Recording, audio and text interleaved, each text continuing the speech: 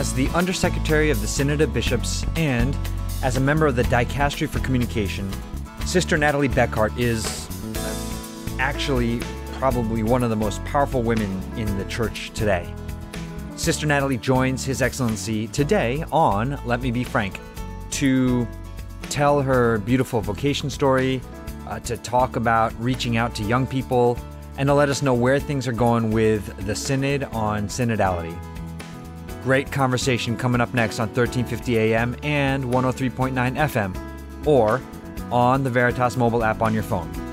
If you don't yet have the app, go right now and get it from the Apple App Store, the Google Play Store, or veritascatholic.com. Let Me Be Frank is brought to you by a grant from our wonderful sponsor, Foundations in Faith. Foundations in Faith embraces innovative approaches to funding pastoral care programs in the Diocese of Bridgeport.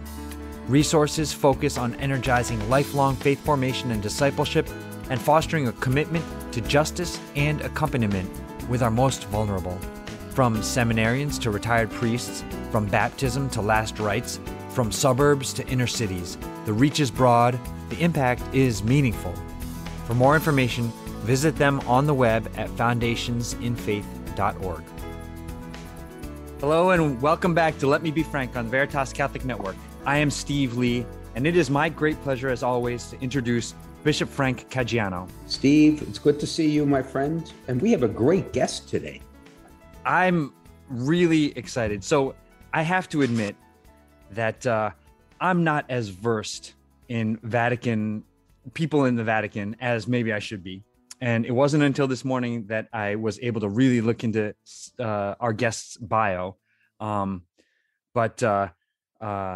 Let me just jump in and introduce. I want to say that I'm kind of excited to have on somebody who is French, as I've been immersed in the Tour de France for the past couple of weeks. So anyway, Sister Nathalie Becquart is the Undersecretary at the Synod of Bishops General Secretariat and a member of the Dicastery for Communication.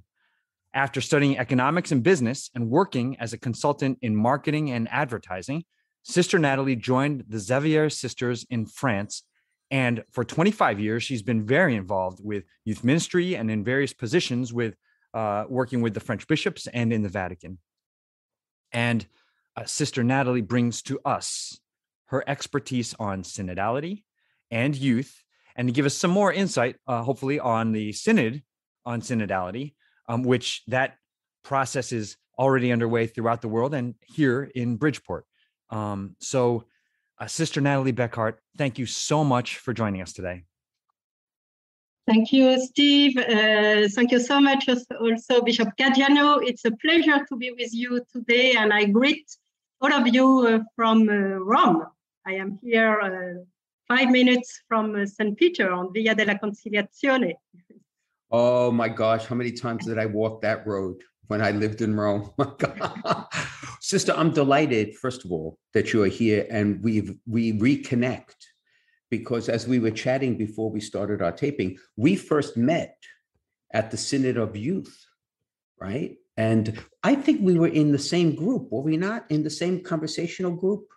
Yeah, yes, exactly. We were in this Circular Minores, this small language group, because I have chosen to be in an English-speaking group, and it was really a pleasure to be with you and all the participants. I have wonderful memory from this. I do too. And I remember how diverse the group was, right? Because we had English-speaking bishops from India, from Africa, from of course, the States, from Canada, from Australia. Yes, and Asia also. Asia. It was very international, and also with some great young people who were there. Yes. There was one man in particular from Pakistan who really was very impressive. In fact, he contacted me. He's discerning a vocation now to priesthood. Yeah, yes, I know that. Yeah, that's tremendous. So I always ask our guests the following question, because we've all had our own journeys of life. And yours, of course, brought you into consecrated life. So our listeners take great consolation in hearing those different stories. So would you mind, to the extent that you're comfortable, how did you become a religious sister? What led you, because you had a very interesting path, to religious life, and then ultimately where you are now, because you are quite an historic figure in the Vatican. Right. It was such a surprise. But maybe what I can say is I was brought up in a Catholic family, the eldest of 5. I went to Catholic school. I was involved in my parish. I have received a lot through Catholic scouting, because in France it's very lively. But it was really during my studies, when I was in a business school with a chaplaincy, what you call campus ministry, I began to think more about, well, what is the meaning of life? Okay, I have come here, I have studied, but now what do I want to do with my life, and what is the meaning of life? And after my studies, I decided, before beginning to work, to give 1 year as volunteer. I wanted to have this experience and to serve somewhere. And I have discerned to go to Lebanon. So during 1 year in Beirut, after my studies, and it was just after the civil war in Beirut, I went there to teach in a Catholic school with some sisters. And during my last year of studies, I made a deep experience of personal encounter with Christ, praying with the Bible, discovering more. And I started a spiritual direction. And it was truly in Lebanon, meeting with young consecrated in this country. You know, they have been through very difficult years of war, but they had such a joy, and they were able to really testimony the blessing of a life dedicated to Christ and to the other. So it was in Lebanon that I began to think more about a possible call for a consecrated life. And also, being far from my country, I discovered that I was gifted to have spent my life in a peaceful country, having a good education. And so I realized that I have received a lot. And I discovered also in prayers that there is no sense to receive if you don't give. And what I have received, I have to give it to the others. And that was through this personal also journey and prayer and discernment that I began to think more about religious life as a way to follow Christ and really to serve the others. And so I'm very grateful for my experience in Lebanon and what I have received there. And then I came back to France. I started to work 2 years, but to continue my discernment. And then it was rather clear that I thought Christ was calling me to follow him in religious life with the Xavier sister, an Ignatian order.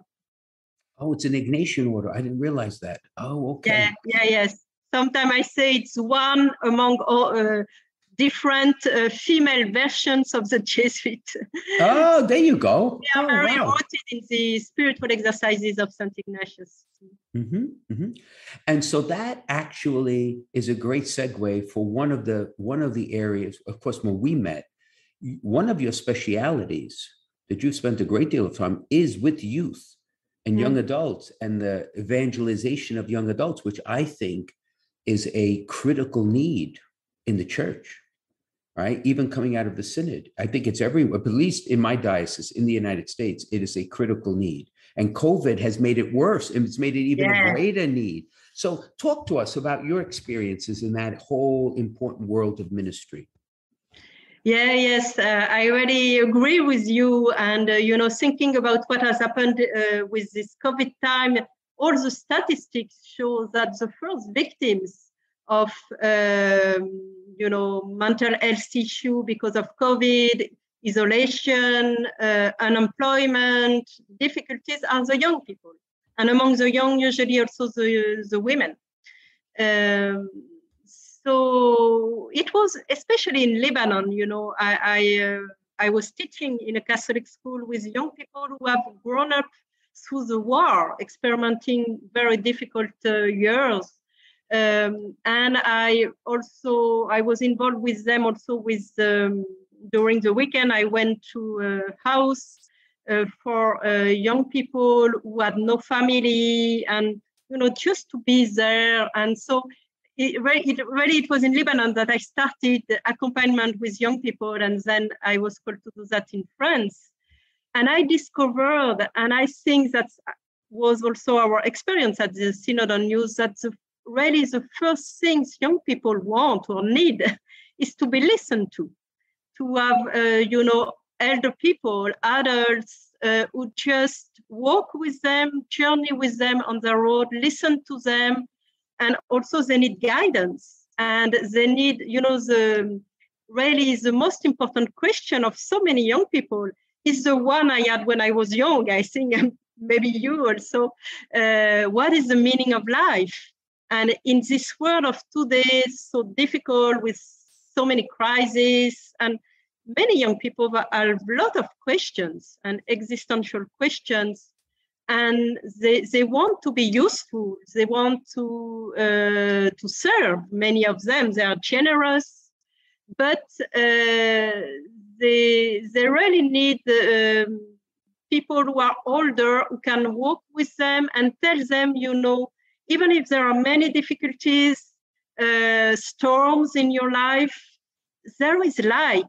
There is possible light at the end, and they need hope. I think the core of our ministry with young people is to testimony that life is stronger than death, that light is stronger than darkness, and to share with them the joy of the gospel, to be for them brothers and sisters who reflect the life of Christ, to help them to discover the path of life, and a path to be that is a path of happiness, but not an easy pink happiness. Mm-hmm.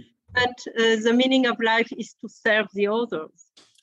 Without a doubt. Well, no, without a doubt. What I find interesting here, and it's very disturbing actually, the number of suicides among young people is rising. Yeah. Truly. Mm-hmm. Yeah, yes. I just read some statistics about in Europe, they were saying incredibly a great increase, but it's also in United States. Yeah. Oh, yeah. And see, the debate that we have here in the United States among very good people, right, who I think mean well in many respects, there's a question of accompaniment. Mm. There is a group of people who are faithful, who understand that accompaniment is walking with someone, right, and creating a relationship that allows a conversation so that you could raise issues that they need to hear, but you can't do it until you have a relationship with them. Mm. But then there's another group that says, well, that's important, but are you leading them somewhere? Like, in other words, are you just walking for the sake of walking? Are you walking so that they can understand the truth more deeply and be challenged to live it? So there's always the tendency to pull it apart and say, you have to do this or you have to do that. Mm. And I always say to them, you have to do both. Mm. Would you agree with that? Or how would you express it? Yes, listening to you, I was thinking, maybe you remember that during the Synod on News, what came as a kind of output and as a kind of paradigmatic image for the accompaniment of young people and the evangelization of young people is the image of the road of Emmaus.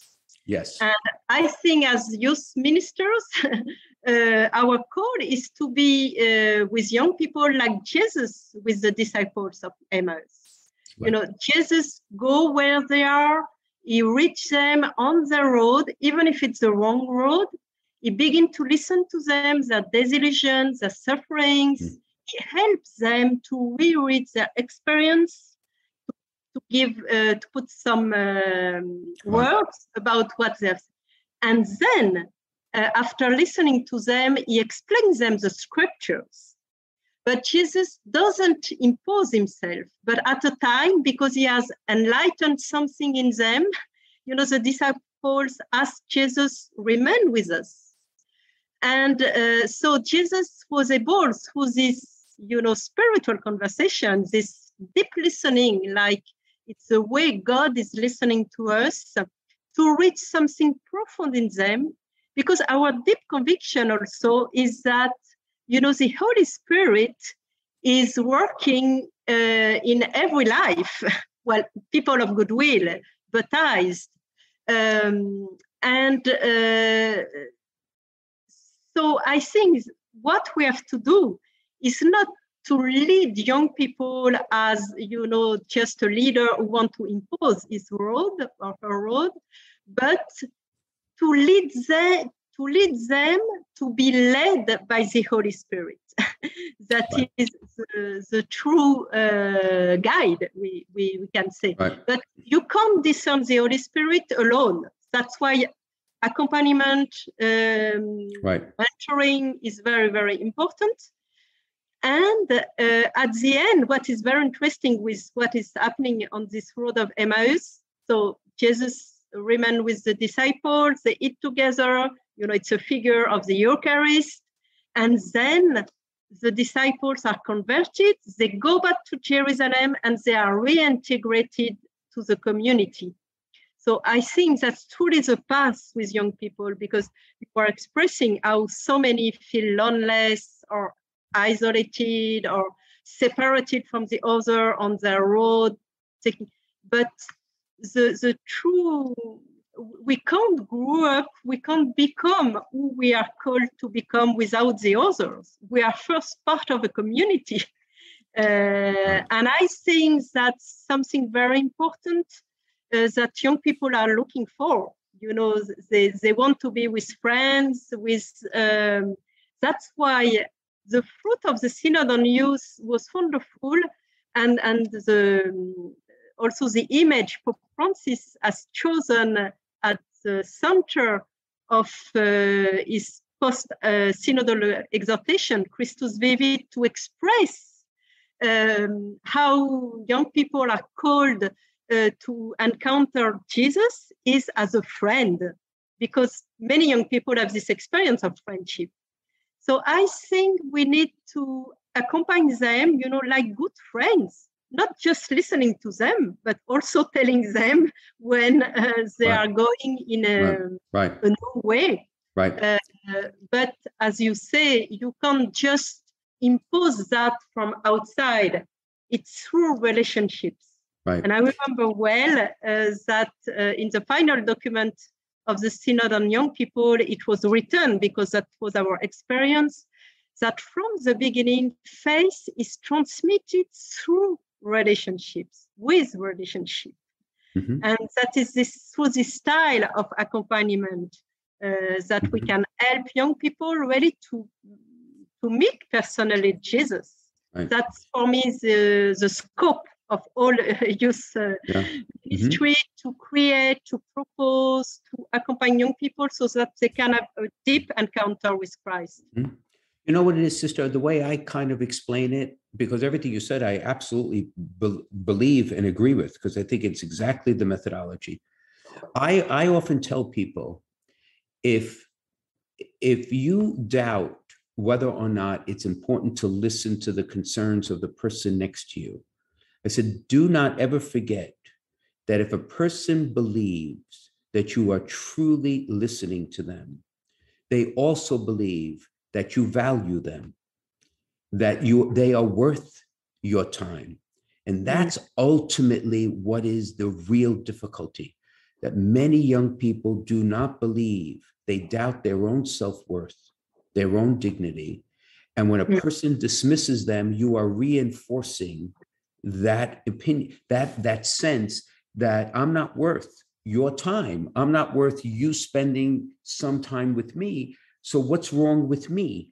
But so then when we say God loves you, it's almost unbelievable if they don't have any experience of people who are going to invest in them.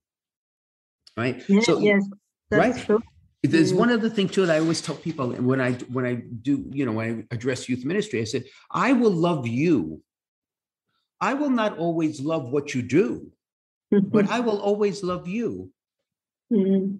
And unfortunately, we live in a time where what I do, if you in the relationship I form, see it in my family, in the relationships we form with one another, are relationships that really over time show that I really do care for you, that I love you.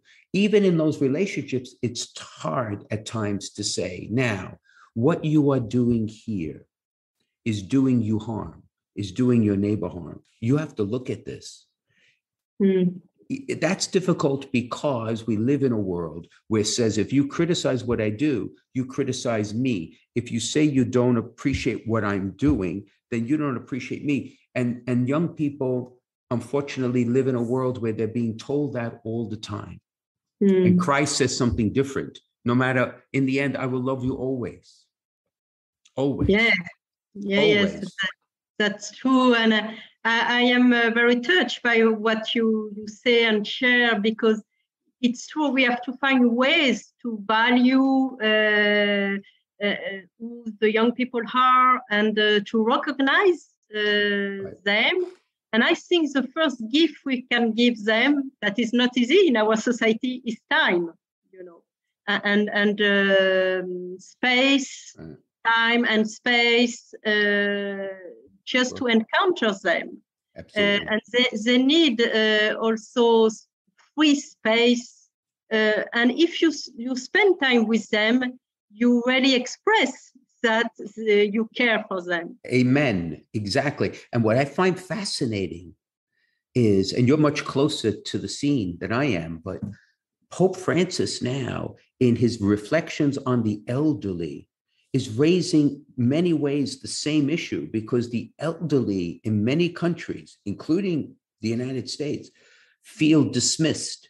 They feel as if they've been written off, that society values only the young, only the exciting, only the new, and that the elderly in many ways, particularly here in our country, is almost like, I wouldn't say a necessary burden, but they have nothing to offer. But the Pope is saying, yes, they do. And we have to value them too, right? Yeah, yes. And maybe you remember, it's very interesting, because each time Pope Francis is speaking to the young people or speaking about the young people, he's always speaking also about elder people.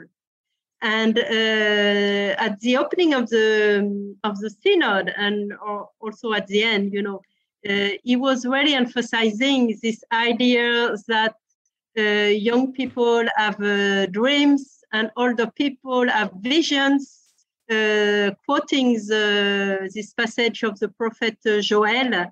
And maybe you remember at the end, at the time, one young observer from the Samoa Islands used the image of the church as a canoe.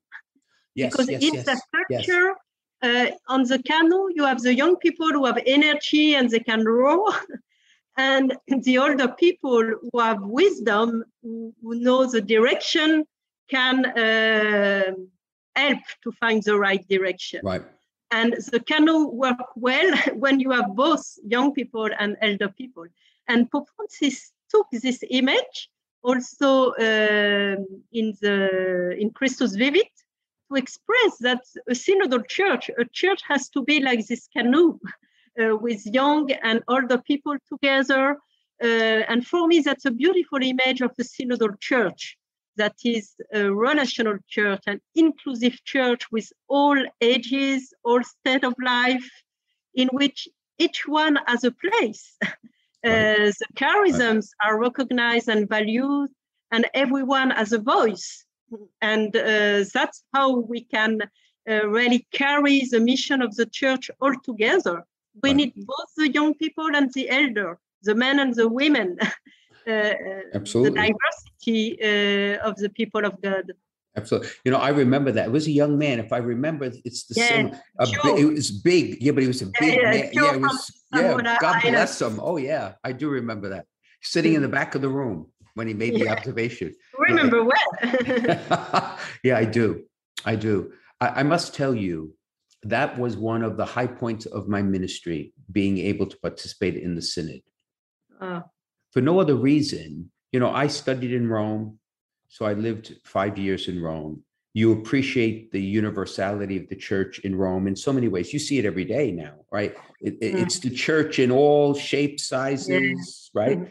But in that synod, when we gathered together, it really was an extraordinary moment of who the church is, at least in the different languages and cultures and continents. I mean, we really are a global church. Yes, that's true. And you know, when I think back about my experience at the Synod on Young People, and I talk about it, really, for me, it was the church we dream. You know, a joyful church, even if I remember when you speak about young people from all over the world, it's so about so many problems. But maybe you remember at the end, at the closing mass, there was such a joy, missionary impetus. We have expressed that we have experienced something of a new Pentecost. And we couldn't keep this joy of synodality for us. I remember after the closing of the synod, we had only the desire to share that with others. Yes. And I often refer to that because what we have experienced with young people during this synod was truly a church of brothers and sisters in Christ, listening to each other, bishops, cardinals, sisters, young people, men and women, all this diversity with, as you know, from all over the world. But we have experienced such a communion. We have experienced, really, for me, I couldn't imagine before that it will be such a deep, spiritual, human, ecclesial experience that really has transformed me. And so now I have only the desire, you know, that other people could experience that. Absolutely. Not only a few, we were very happy to be at the synod. Yes, but we were a few. Synod on synodality now is really to propose to all the church, all the people of God, to have this kind of experience. And when really you journey together, pray together, listen to each other, you try to discern the Holy Spirit, you receive a renewal and such fruits that are fruits of the Spirit, joy, peace. And that's a great segue, sister, because we're going to take a break. I think Steve's giving me the signal. We have to take a break. And then when we come back, your role in the synod, on synodality and in the synodal office, and what Holy Father is hoping will happen in this process and where it will lead us in the future, we could talk about that in the second half. Yes. Okay, see you soon. Wonderful. So this is Let Me Be Frank with Bishop Frank Caggiano on the Veritas Catholic Network. His Excellency is having a wonderful conversation with Sister Nathalie Becquart, a sister with the Ignatian Order, the Xavier Sisters in France, and we will be right back after the break. If you're concerned about your end-of-life plans, searching for a Catholic cemetery, or have loved ones who are buried in one of the 14 Catholic cemeteries throughout Fairfield County, now might be a good time to begin planning for yourself or for other family members. Call one of our family advisors at 203-742-1450 and select option 5 to leave a message, or visit www.ctcemeteries.org. Many people don't realize that they can be buried with their deceased loved ones, even if all of the family's in-ground plots have been taken. The Diocese of Bridgeport Catholic Cemeteries provides in-ground burials, as well as columbarium and mausoleum options. This makes it possible to unite your family together in the same cemetery, and it's an opportunity to build a bridge for your family back to the church. Talking about this issue is not easy, but pre-need planning makes your wishes clear, reduces cost, and helps your family avoid difficult decisions at a time of grief and loss. You can start your planning now by contacting one of our family advisors at 203-742-1450 and select option 5, or visit www.ctcemeteries.org. We can guide you through the options, regulations, and considerations to help you make the best decisions for your family. The number is 203-742-1450 and select option 5, or visit www.ctcemeteries.org. Welcome back to Let Me Be Frank on the Veritas Catholic Network with Bishop Frank Caggiano. His Excellency has been speaking with Sister Nathalie Becquart, and you were talking in the first segment about the Synod on Youth, and there are other synods happening. So, Excellency, I'll turn it over. Yes, absolutely. One of the insights, Sister, that you made, which I think is very, very important, is when we had the experience of going to the Synod on Youth, we were the few. We were about maybe 250. I forget how many we were, and it was a profound experience for us. But we're 250 out of 1.3 billion. So now on the Synod on Synodality, I think it's fair to say, and I want to hear your thoughts, the Holy Father is opening up the process to everyone in the whole church. Yeah, yes. And the first sentence of the preparatory document, that is the roadmap for the synod that has been opened last October, is the whole church is convoked in synod. And that's the first time in all the history of the church that all the baptized, all the church is convoked in a synod. And really, we can say that with Pope Francis now, synodality is not for a few bishops every 2 or 3 years, but it's a call for all the church, every time, everywhere. And in a way, the goal of this synod, what Pope Francis wants, is a kind of synodalization of all the church. Because at this stage, the church has discerned, and it was really one of the big fruits of the Synod on Young People, but then the Synod on the Amazon has also deepened this call. And we can say at this stage of the reception of the Second Vatican Council, the church has discerned and understood that synodality is the call of God for the church in the third millennium. So it's really to embrace, I would say, synodality, and this path of synodality is to answer the call of God, to be the church, the same church from the beginning, and synodality is the constitutive dimension of the church, but in this historic time. So synodality is truly, a dynamic vision of the church in history. And we have really understood that the only way to transmit the faith today is to be a synodal church. Mm-hmm. And so with Pope Francis, because from the beginning of this pontificate, really he emphasized the need to missionary transformation of the church and to continue to proclaim the gospel, to evangelize the people, as you really highlight. We can't do it just a few people alone. It's everybody has to be a missionary disciple, right. And we need to carry on the mission of the church all together as people of God. Mm-hmm. And that's really what Pope Francis is trying to awake, so that, as he often say, everybody in the church has to be protagonist. No one is a mere extra. We are all called to be these missionary pilgrims on the road, not just to be the church ad intra, as a communion, of course, but for the service of evangelization. Mm-hmm. What I found, Sister, here in Bridgeport, many people could not define what a synod actually was. Mm. Many people had never even heard of the word, to be honest. Yeah, that's true. So you're very much an expert in this. So for like the average person in church, how would you explain what a synod is? Like, what is it? What would you say? Well, we can say now that, the etymology of synod and synodality is journeying together, and it's a gathering.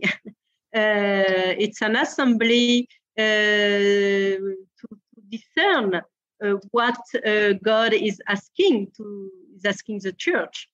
And the first synod and all the baptized may remember that, the first synod in a way, or council, because that was the same word in Greek and in Latin, is in the Acts of the Apostle, chapter 15, the Council of Jerusalem. Mm-hmm. There is an issue, a debate, a conflict among the community. Do the people who were not Jews before choosing to follow Christ, do they have to be circumcised or not? And they don't agree. So what do? They gather together, the first community, they pray, they talk together, they discern, and at the end, they find a consensus to decide that those who are not Jews won't need to be circumcised. So it's a way from the beginning of the church to decide together, and the style of the early church was the style of a community in which nobody decided alone. And when there were conflict difficulties, people and bishops were gathering together to talk, to pray, to discern, and to find a consensus. Nowadays, we rediscover this dimension of synodality as a fruit of the Council, Second Vatican Council, really to express that the church is a people of God all together, all the baptized, and it's very rooted in this notion of what we say sensus fidei fidelium. That means that there is a sense of faith of all the people of God together.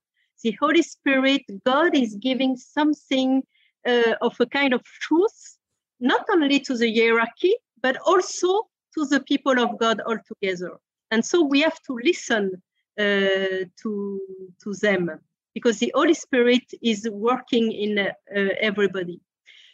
That doesn't change the important role of the pastors, of the bishops, of the Pope, but they are linked with the people of God. And so this new kind of synod, we can say now, is really to involve everybody in this discernment. At the end, the bishops and the Pope will take the decision, but not alone, after consulting and listening to all the voices. And that's what we are doing. But the difficulty of synodality is that we can talk about it, but it's not enough. We learn it by doing, through an experience. That's why, until we had the experience of the Synod of Bishops, or some also have experiences of diocesan synods in many parts of the world, it's very difficult to understand what is it, because it's a living experience to be the church together and to discern together, listening to the Holy Spirit. It's about an experience of the Spirit, in fact. Absolutely. What's interesting, we had a diocesan synod. Now it's approaching 9 years ago. I called for it, I guess, when I first came, and then it was the year. So we really had it 7 years ago. And it was amazing, sister, when we gathered. So we had 300 delegates from the diocese that were chosen. The vast majority were laity. There were 25 priests, and there were about 15 religious. Anyway, my point is, to your point, when we gathered, it was amazing to see what we realized by just listening to one another that we did not realize when we started. And there was a very painful moment in one of the sessions when we talked about the prejudices that people came in with, even at times almost a racist tendency. And it became clear in the conversations that was an issue that we have to address, and we've been trying to address it since, which, if we had not come together, would never have come to the surface as a need. And it was, I believe it was the Spirit pointing out that this is work to be done here in this diocese, right? So to your point, we've had it on a very small scale years ago, but now on the global. So how do you like from your vantage point, you're in Rome. I mean, you're in the office. How do you synthesize all these opinions, like all this input? Well, Tell us about the process. Yeah. Yes, it's an adventure. Well, we will receive all the synthesis from the bishops' conferences and other possible mid-August.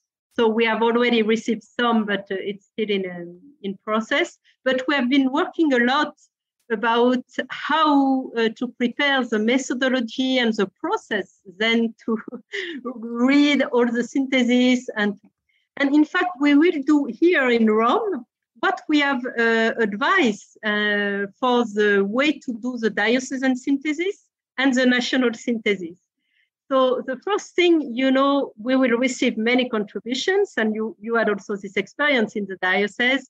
And the idea, it's not an academic synthesis, just trying to, no, it's an act of discernment.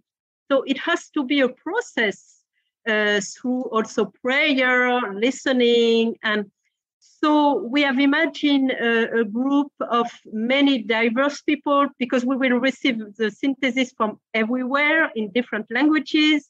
And it's very important that it is nobody alone that reads that alone. Well, it's almost impossible. But to cross-read, with different lenses, and to discern together through a process what the Holy Spirit is telling us through all these contributions, and to try to understand the common trend, maybe, but also the Holy Spirit can also speak through minority voices, but at the moment we can feel, yes, that's really a call. So yes, we have almost finished to prepare all the process that will start after mid-August to do all this process of reading, praying, discerning, and then drafting a document that will be the basis for the next stage, that will be the continental meeting between January and March 23. So that to continue, this process of listening, because truly through all of that, there is one unique question for the consultation that is very easy. It's how are we already journeying together? And what is the next step the Holy Spirit is asking us? Then in the preparatory document, as you probably have, we have given 10 topics, like 10 lenses to look more practically on dimensions of synodality. But we are very curious also to continue to read all the syntheses that will come. I know that the United States is working hard now, doing regional synthesis before the national one. But I am very grateful to see how so many, almost all the US dioceses have given their contribution. It's what I said. There's a deacon who is our coordinator on the diocese, and he's done a wonderful job. Wonderful. The interesting thing is, I had said to the delegates, I met with them when we first started, and they did their consultations in many different ways. All the data that we now have, all the input that's going to be synthesized, so it's hundreds and hundreds of papers synthesized into the diocesan report. I said, we need to go back to all of that as a diocese, because that is extremely valuable.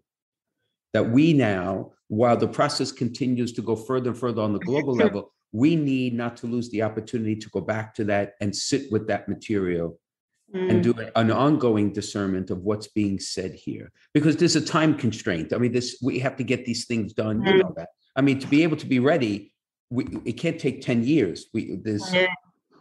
So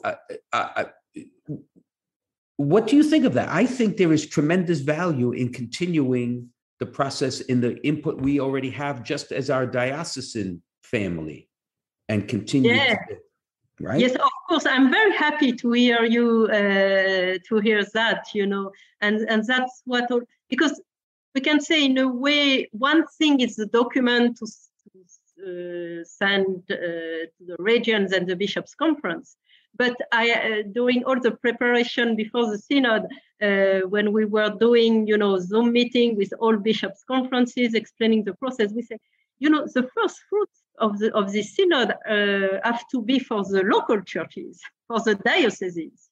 Right. And what now I am listening as many feedback is many dioceses like you who says, okay, we have written our 10 pages synthesis, but all this listening, all this contribution, it's such a rich experience, and it will help us to continue this ongoing discernment.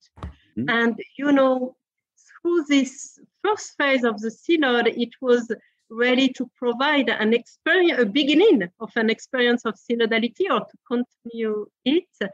But the synodal conversion of the church is not finished. Oh, no, my gosh, no. It will take years. Yeah, I mean, it's really encouraged, and it's very, every day I praise the Lord for what I contemplate of the work of the Holy Spirit everywhere, listening to all these fruits and the desire of so many bishops and people like you who want to continue this style. Because in fact, what we are called to do is to have a new style in the church, to live synodality as the life and the mission of the church, to be a listening church. Right. A discerning church. Right. And it's a long way. Right. Let's connect two dots then. So if when we spoke about youth and young adults, to listen to someone is an affirmation of their worth. It's an affirmation that we appreciate them, that we're saying in so many different ways that we care for you, we love you, and we need you. And that's why you're worth my time. If the church became truly a listening church, that would be the experience of every person in the church. Yeah, yes, it's true. And in a way, young people are driving force of synodality. Mm-hmm. But what also I discover now through the feedback we receive is that what young people want and have expressed during the Synod on Youth, they want to be listened to, they want to be protagonists, they want a synodal church. It's not only young people, it's everybody. And so I often say now, Pope Francis has stated very strongly in Christus Vivit, chapter 7 on youth ministry. Youth ministry has to be missionary, popular, and synodal. But now what we discover is that not only young pastoral, youth ministry or youth pastoral has to be synodal, but all kind of pastoral. Right. So this synod is helping us to integrate not only in a theoretical way, but through an experience that, yes, we really need to become more synodal as church. Absolutely. What's interesting, sister, and I don't know if it's going to rise to the point where it gets to the global document, but some of the most interesting feedback we have are from non-practicing Catholics, non-Catholic Christians, and non-believers, which were engaged. Yeah. The Diocesan Pastoral Council, group of lay people, of course, and others, that was their particular charge, to do one-on-one conversations with people who are Christian and not Catholic and non-believers. And some of the feedback in it is extraordinary. Absolutely extraordinary, because it's holding a mirror up to the church. And many of these people, for example, there was one Lutheran minister, tremendous regard for the church, tremendous.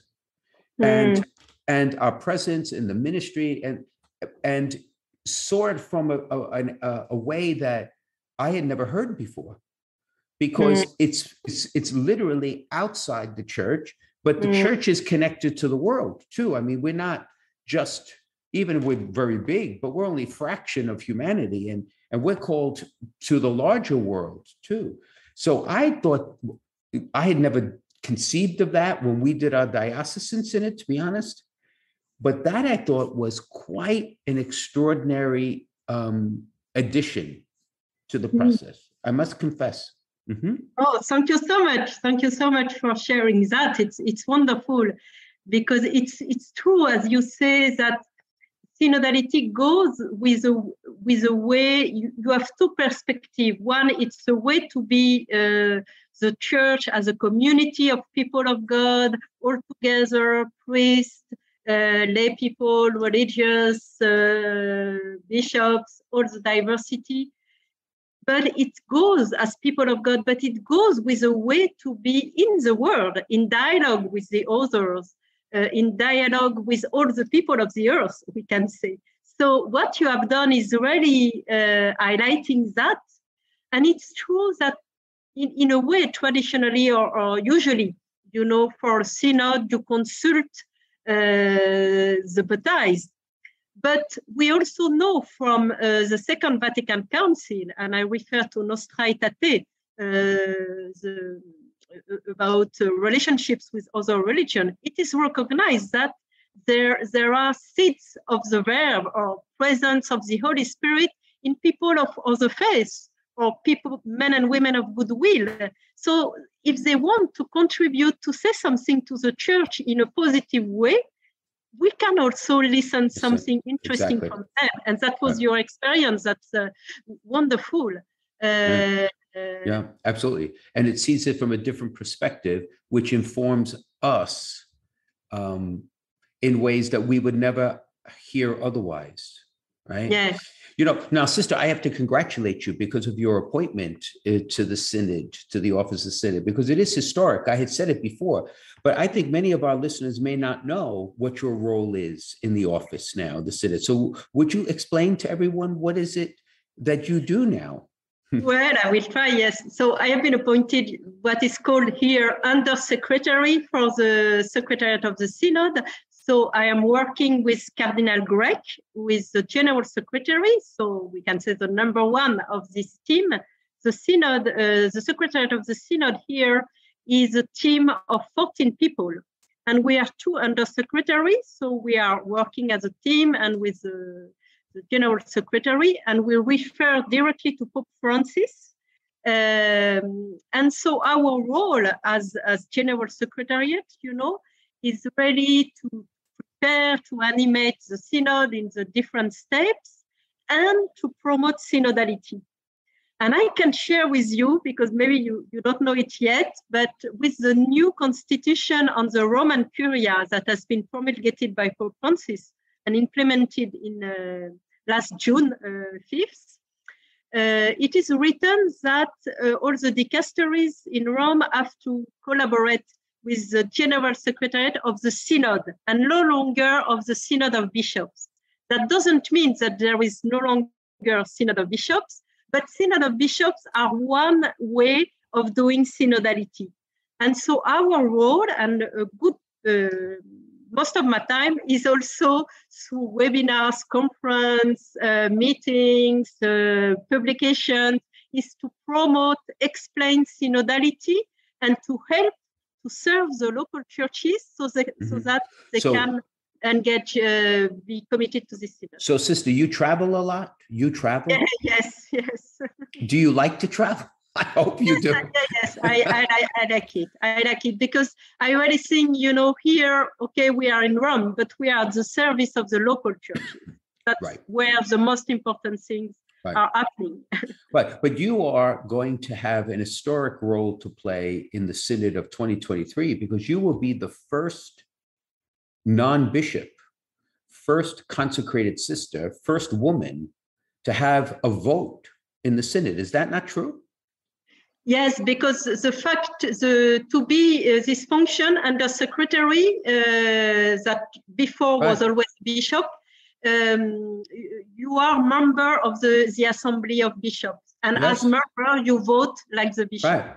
Yes, and that is a very important step forward, I think, for the church. Right. But yes, I think it's a sign, a really prophetic sign of Pope Francis, willing, to express the need to listen to everybody. Right. Well, I think our time is up because Steve is looking at me. we do need to go to our next break, but Okay. the conversation is fascinating. But you're listening to Let Me Be Frank on the Veritas Catholic Network. Sister Nathalie Becquart, one of the key players in the world, really, with the synods in Rome and the re-synodalization of the church, has been here with His Excellency. And we'll be right back after the break with a listener questioner for Bishop Frank. Welcome back to Let Me Be Frank with Bishop Frank Caggiano. Excellency, all right. An easy question. Easy. Don't give me a hard question. I just read you what the listeners email in. So here's this week's. It says, Excellency, how do I answer someone who objects to all the violence in the Old Testament? And how about to someone who says it seems like the God of the Old Testament is different from the God of the New Testament? Well, my friend, it's a very important question. And it brings us into a theological discussion, which we one day could actually address in a podcast. But to give you a simple answer, God transcends all our concepts, transcends all our abilities to describe in any particular. That is why the incarnation, the human face of God, is such a revelation, such an enormous, singular revelation. But having said that, in the Old Testament, in the inspired writers, they use the cultural norms of their day to express God's power, God's might, God's love of his people, God's providence, right? Which are different for us now. So if someone objects to the violence, so do I, because we have far better ways now to explain the same characteristics of God as they struggled to in their own time and place. But God is not a violent God. God is not a God who seeks revenge or murder or not at all. But we have to understand it in the context. And things have evolved, if I could use that word, right? But for us, the centerpiece, the litmus test, the lens through which we interpret all things now is Jesus Christ, who is the human person face of God, right? It's the human face of God in the world, the divine person with the human nature. So in that sense, I read it and I say to myself, thank God we have evolved. Yeah. All right. Okay. So if you have a question for Bishop Frank, send it in to us on social media, or you can email questions@veritascatholic.com.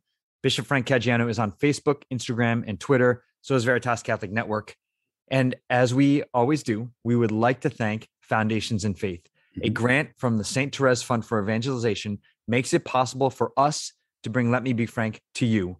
Foundations in Faith is committed to supporting and transforming pastoral ministries in the Diocese of Bridgeport, and you can learn more about their outstanding work at foundationsinfaith.org. And Sister Nathalie Becquart, thank you so much for joining us today from Rome, and your important work, and you will, of course, be in our prayers. Yes, without a doubt. Sister, thank you for your tremendous work and for living your mission. There are many people who do it simply because they have to do it or they've been asked to do it, but you actually believe it, you live it. And that's tremendously important. And I'm very grateful to you. And I will continue to pray for you. And please pray for me too. Since those days we first met, keep praying. Thank you so much, Frank. And I really pray for you, your diocese, and the church in the US. Thank you. Thank you. Thank you. Our paths could cross again. Yeah. Oh, God's will, I guess. Life is filled with surprises. You're welcome at the Synod. All right. Excellency, before we go, would you please give us your blessing? Oh, I'd be happy to. In the name of the Father, of the Son, and of the Holy Spirit, amen. We give you thanks, O Lord, for allowing us in this time and in this place to be your missionary disciples and to reach out to our sisters and brothers in faith and all people of goodwill so that we might build a church that listens effectively and invites profoundly and deeply those around us to encounter the presence of Christ, his mercy, his love, his forgiveness, and to send them out as glad messengers of hope. Bless Sister Nathalie in her work and all her colleagues, As the church continues this synodal path in earnest, may it bear great, great fruit. And may these summer days be a time of rest and peace. And we ask this as we ask all things in the name of the Father, of the Son, and of the Holy Spirit. Amen. Amen. Thank you. Thank you. Thank you so much. I will see you then. God bless you. Steve, I'll see you next week.